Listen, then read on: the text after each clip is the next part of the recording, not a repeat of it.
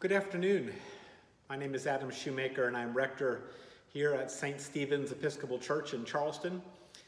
Here to pray with you today using Psalm number 23 as we continue to make our way through the Psalms. And Psalm number 23 is, of course, a timeless classic that is right up there with the Lord's Prayer in the way in which it has reverberated in the human heart and soul. In my pastoral experience, the 23rd Psalm is one of those pieces of Holy Scripture that when you pray it by somebody's bedside, even if they are near death, you can begin to see the person mouthing the words. For the words of the psalm have found their way into so many human hearts. But for me, the 23rd Psalm can only be read using the King James Version or Rite One language in our Book of Common Prayer. And so I'll be reading this psalm that reminds us of God as our good shepherd, a God who walks with us even in those moments when it feels as though we are walking through the valley of the shadow of death. I'll be reading this psalm from the King James Version, which can be found towards the bottom of page 476 in the Book of Common Prayer. The Lord is my shepherd, I shall not want.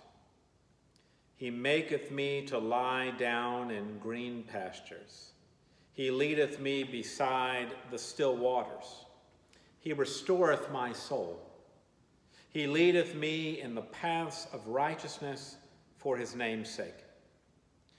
Yea, though I walk through the valley of the shadow of death, I will fear no evil. For thou art with me. Thy rod and thy staff, they comfort me. Thou preparest a table before me in the presence of mine enemies. Thou anointest my head with oil. My cup runneth over. Surely goodness and mercy shall follow me all the days of my life, and I will dwell in the house of the Lord forever. There have been a few wonderful hymns that have taken inspiration from the 23rd Psalm. And one comes to mind today, hymn number 664 in our hymnal, titled, My Shepherd Will Supply My Need. And so I'll close by singing the three verses of this hymn. My shepherd will supply my need. Jehovah is his name. In pastures fresh he makes me feed beside the living stream. He brings my wandering spirit back when I forsake his ways, and leads me for his mercy's sake in paths of truth and grace. When I walk through the shades of death, thy presence is my stay. One word of thy supporting breath drives all my fears away. Thy hand in sight of all my foes doth still my table spread.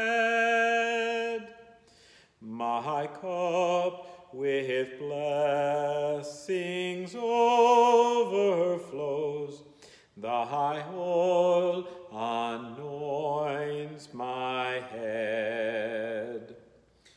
The sure provisions of my God attend me all my days. Oh, may thy house be mine abode, and all my work be praise. There would I find a settled rest, while others go and come. No more a stranger or a guest, but like a child at home. That's it for Psalm number 23 today. Deacon Greg will be with you tomorrow to pray with you using Psalm number 24. In the meantime, be safe, be well, wear your mask, and you keep the faith.